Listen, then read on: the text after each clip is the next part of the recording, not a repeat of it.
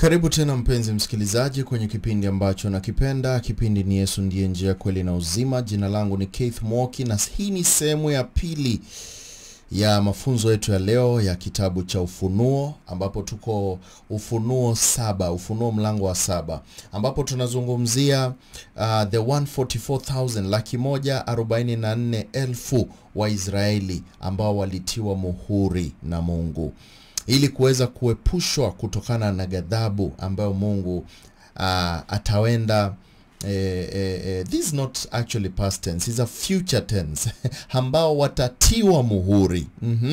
Watatiwa muhuri ili waweze kuepushwa kwa ghadhabu kubwa ambayo itakuwa siku ambayo Mungu atakuwa na anahukumu walimwengu. So tumekuwa tunasoma na ningependa tu zidi kuendelea pale. Tumesoma sehemu ya kwanza, na sasa kwenye sehemu ya pili, kama uko na Biblia yako, fungua kitabu cha Ufunuo 7 na tuteremke tena. Sasa tushasoma wale watu ambao walitiwa muhuri, the 12 tribes of Israel.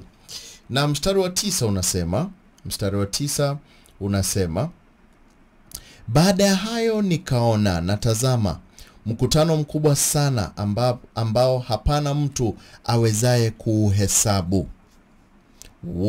Watu wa kila taifa na kabila na jamaa na lugha wamesimama mbele ya kile kiti cha enzi na mbele za mwana kondoo. Wamevikwa mavazi meupe, wana matawi ya mitende mikononi mwao, wakilia kwa sauti kuu wakisema, wokovu una Mungu wetu aketie katika kiti cha enzi, mwana kondoo. Sijui kama umepata vikamilifu hayo maneno. Na hawa tukiangalia vizuri, hawa watu wako na furaha fulani. Ushaisikia, ukisikia mtu anasema analia kwa sauti, those are cries of joy. Hawa watu wako na furaha fulani, na nataka uone ndio uweze kujua wanafurahia nini. Okay? Sasa Yohana ametolewa picha ya kuona wale 144,000 wakipigwa muhuri. Ameonyeshwa tena picha nyingine, another vision. Na hii vision ambayo anaonyeshwa ni immediately baada ya hiyo mihuri. So tunaona, nikirudia tena ndio uweze kuelewa sasa. Baada ya hayo nikaona na tazama mkutano mkubwa sana ambao hapana mtu awezaye kuhesabu. Yani watu walikuwa wengi sana, hata hamwezi kuwahesabu. Watu wa kila taifa na kabila na jamaa na lugha wamesimama mbele ya kile kiti cha enzi na mbele za mwana kondoo. Wamevikwa mavazi meupe, wana matawi ya mitende mikononi mwao. Unaona, hawa ni watu wengi sana, na wote wako kwenye kiti cha enzi, wamesimama mbele ya kiti cha enzi cha Mungu. Kumbuka tulisoma sehemu ambazo zimepita kwenye kitabu hiki cha Ufunuo, tulisoma ya kwamba kile kiti cha enzi kina nani pale? Kina Mungu pale, ndiye ameketi kwa kile kiti. Alafu amezungukwa na viumbe vinne. Okay? The 4 beasts, ambao kiumbe kimoja kinakaa kama tai, kiumbe kingine kinakaa kama mwanadamu, kingine kiumbe kinakaa kama nani? Kama ndama, na kiumbe kingine kinakaa kama simba. So the 4 beasts representing every breathing animal. Viumbe vyote ambavyo vinapumua. Viumbe vya porini, viumbe vya nyumbani, viumbe vya angani, na viumbe vya wapi? Ambao ni wanadamu. So representing. Na still kuzunguka kile kiti cha enzi, bado kuna wazee 24 ambao wanazunguka, ambao wanasifu kila wakati. Hawa wazee 24 ni nani?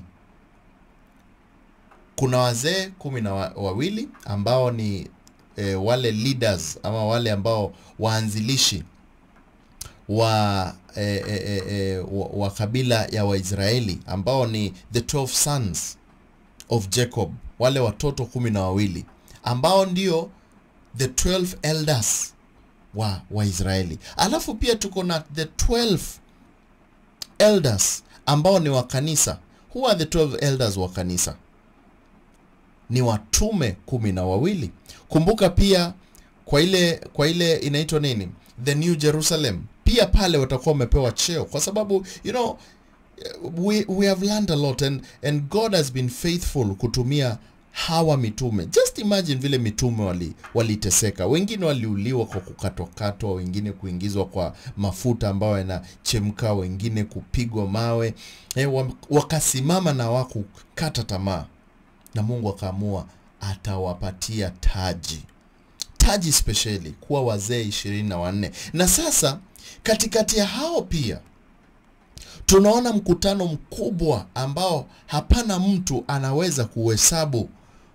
Watu wa kila taifa, kabila, jamaa, lugha wamesimama mbele ya kile kiti cha enzi, mbele za mwana kondoo, wakiwa wamevikwa mavazi meupe, wana matawi ya mitende mikononi mwao, na wanalia kwa sauti kuu wakisema, wokovu una Mungu wetu aketie katika kiti cha enzi na mwana kondoo.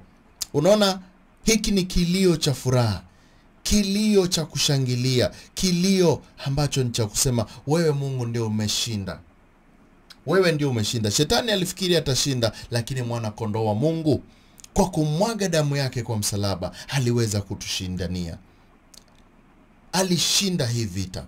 Na sisi tuko hapa sio kwa sababu ya uzuri wetu, sio kwa sababu ya yale mengi ambayo tumetenda, bali ni kwa sababu ya uzuri wake Kristo. Na baada ya hapo tunaona nini? Mstari wa 11. Na malaika wote walikuwa wakisimama pande zote za kile kiti cha enzi, na za hao wazee, na za wale wenye uhai 4, na wakaanguka kifulifuli mbele ya kile kiti cha enzi, wakamsujudu Mungu wakisema, amina. Baraka na utukufu na hekima na shukrani na heshima na uweza na nguvu zina Mungu wetu hata milele na milele. Wacha nikusomee kwa Kimombo, labda utaelewa hata zaidi. And all the angels stood round about the throne, and about the elders, and the 4 beasts, and fell before the throne on their faces, and worshipped God, saying, Amen. Blessing and glory and wisdom and thanksgiving and honor and power and might be unto our God forever and ever. Amen. Sasa tunaona hao wote, hata malaika wamekusanyika, wameongezeka pale. Yani ni kikosi cha furaha. Kikosi cha furaha. So kuna malaika pale. Okay? Wamezunguka kile kiti cha enzi. Kuna wale wazee 24. Kuna wale wenye uhai 4. Wale viumbe wenye uhai 4 ambao nimewaelezea. Hao wote pamoja na wale watu wengi ambao hauwezi wahesabu, wote wako pale. Wanasema amina. Amina, amina. Shukrani na heshima na uweza na nguvu zina Mungu wetu hata milele na milele. Amina. Sasa kitu kimoja ambayo ungependa kujiuliza, je, hawa watu ambao wanashangilia ni akina nani? Hawa watu ambao wanashangilia, je, ulimwengu umeshakwisha? Judgment day ishafika? Au ni vipi? Hebu tuone mstari wa 13 unatuambia nini, tuweze kuona hawa ni watu wa gani, hawa wengi ambao hawawezi kuhesabika, ambao wamejaa pale kwenye enzi ya Mungu akishukuru. Hebu tuone ni nani hao. Maandiko yanasema mstari wa 13, akajibu mmoja wa wale wazee akiniambia, je, watu hawa waliovikwa mavazi meupe ni akina nani? Na wametoka wapi? Hawa ambao tunaona wamevikwa mavazi meupe, hebu nieleze hawa wametoka wapi? Kwa sababu tunaona huku ulimwenguni wengine wanapigwa muhuri, ila hali kule mbinguni wanaendelea kucelebrate. Sasa hawa wana celebrate, wanashangilia ni akina nani? Na wale ambao wako kule chini tushajua kweli wale ni Waisraeli. Lakini wale ambao wako kule wanashangilia ni kina nani? Na wametoka wapi? Mstari wa 14 unatuambia hata zaidi. Sikiza. Nikamwambia bwana wangu, wajua wewe. Unajua hapa amemuuliza. Yule mzee ndio one of the 24 elders ndio amemwambia Yohana, vipi? Hebu angalia, umeona hao watu ambao unaona wenye wamevaa mavazi meupe, wewe Yohana unajua ni akina nani? So yule anauliza hapa ni mzee mmoja wa wale wazee 24. So tunaona Yohana anajibu, anasema nikamwambia bwana wangu, wajua wewe. Akaniambia, wajua wewe. Akaniambia, hao ndio wanatoka katika dhiki ile iliyokuu, na hao wamefua mavazi yao na kuyafanya meupe katika damu ya mwana-kondoo. Kuna story hapa. Kuna story hapa ndugu mpenzi msikilizaji. Kuna story hapa ambao nataka nikuelezee. Umesikia? Sijui kama umepata hapo. Akasema nikamwambia bwana wangu, wajua wewe. So anamwambia just tell me. Usinizungushe wewe, nielezee wewe ndio unajua. Sawa? Alafu akaniambia, hawa ndio wanatoka katika dhiki ile iliyokuu. These are they which came out of the great tribulation. And they have washed their robes and made them white in the blood of the lamb. Nao wamefua mavazi yao na kuyafanya meupe katika damu ya mwana-kondoo. Kumbuka, sijui kama unakumbuka, kulikuwa na kanisa lilikuwa naitwa kanisa la Laodikia.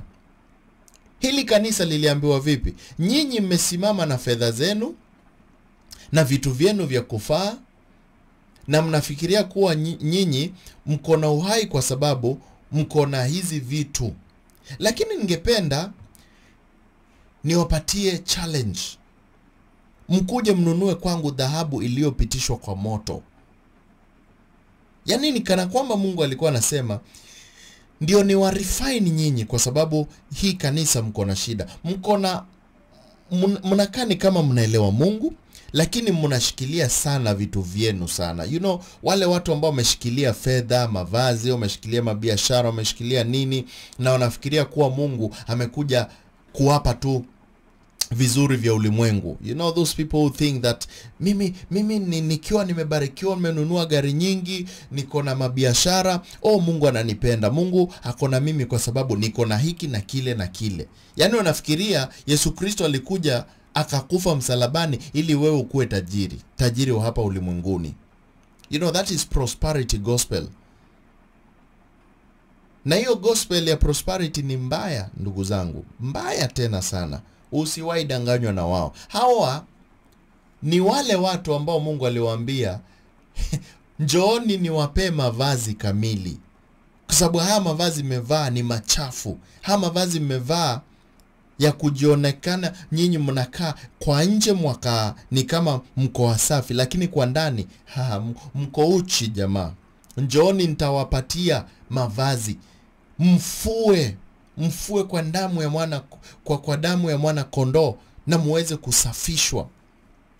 Na sio hao peke yake. Kuna wengine pia ambao walikuwa wameambiwa, kanisa lingine, sikumbuki ni kanisa lipi, liliambiwa nyinyi mko na tabia kuonekana kana kwamba mko uhai, lakini mmekufa.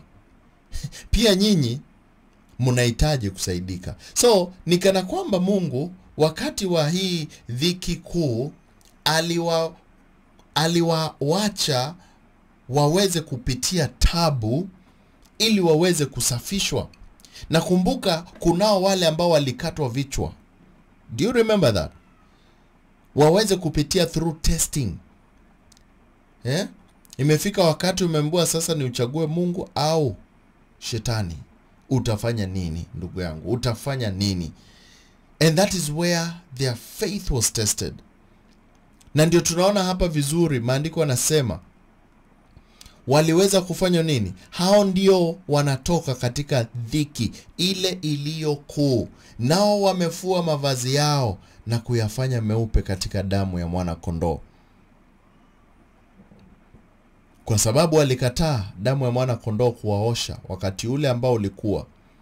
Wakati ambao ulikuwa umepeanwa, wakati wa neema.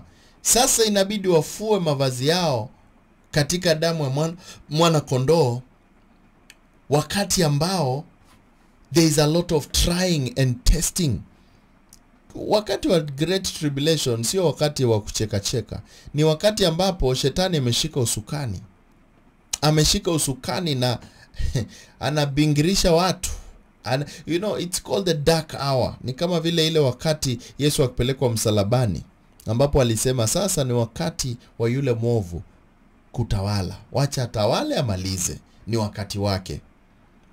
And that will be the same moment, but not for a long time. Sio haitakuwa kwa muda mrefu. Mkristo mwenzangu ambao unajiuliza sasa huu wakati ukifika kutakuwaje? Kumbuka Mungu ako na wale wake. Do you remember ameweka wengine seal? Amewafunika. There are reasons why God is doing whatever he's doing. Kwa sababu gani?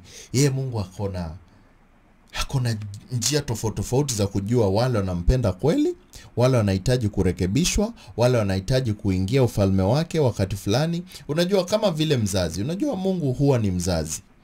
Na mzazi anaangalia anasema huyu mtoto huyu mtukutu huyu, najua dawa yake. Najua dawa yake. Na dawa yake ni kumkubalia aende pale ashike moto achomeke. Akichomeka hata kufa haswa, lakini kutoka hiyo siku unajua atageuka. Huyu mwingine anamwambia huyu siwezi taka ashike kisu kwa sababu si mtukutu na hicho kisu kitamkata. Wacha niondokee. Lakini huyu mwingine wacha kimkate kidogo. Huyu mwingine najua nitamfanya hivi na hivi. Yaani Mungu huwa anajua vile atadeal na watoto wake. Na ndio unaona hawa Mungu amesema wacha kwanza nifue mavazi yao yakuwe meupe katika damu ya mwana kondoo. In the great tribulation. Ndugu yangu, dada yangu, nakuja sehemu ya 3. Kipindi hakijaisha. Kipindi hakijaisha, bado tunaendelea sehemu ya 3. Jina langu ni Keith Muoki. Na kipindi ni Yesu ndiye njia, kweli na uzima. Nakuja sehemu ya 3 ambapo nitaweza kukuelezea baada ya hapo ni nini ingine ilifanyika. This will be a very interesting book ambao tutaisoma. Ndugu yangu, dada yangu, usipotee. Just make sure you are here all the time uweze kusikia. Na vile vile nitumie ujumbe wako mfupi au niulize swali lolote kuhusu maneno ambao tunazungumza. Nambari ni 0732641146. 0732641146. Na vile vile tufuate kwenye mitandao ya kijamii, that is Keith Muoki. Nifuate kwenye mitandao ya kijamii Facebook, TikTok na YouTube. Na nifuate pia kwenye radio yetu ambayo inaitwa Mombasa Radio. Iko online kwa simu yako, simu ya rununu. Nenda pale ndani, download Zeno Radio app. Enda download kwenye Play Store ama App Store yako, alafu ndani search Mombasa Radio. Kumbuka ni Mombasa Radio ambayo iko ndani ya Zeno Radio app, ambayo imekuwa hosted kwenye Play Store yako ya simu yako ya rununu, na utaweza kunisikiliza wakati wowote uweze kupata imani zaidi. Kumbuka mahubiri yangu ni ya bure, hayauzwi. I always repeat this, siuzi kwa sababu bure tulipewa na bure tupeane. Mimi sio wale watu ambao wanataka kukuuzia vitu, hapana. Mimi nakuuzia neno la Mungu uweze kuijua, kuipokea na ukombolewe. Mungu awabariki. Msiondoke, keti na mimi nakuja sehemu ya 3.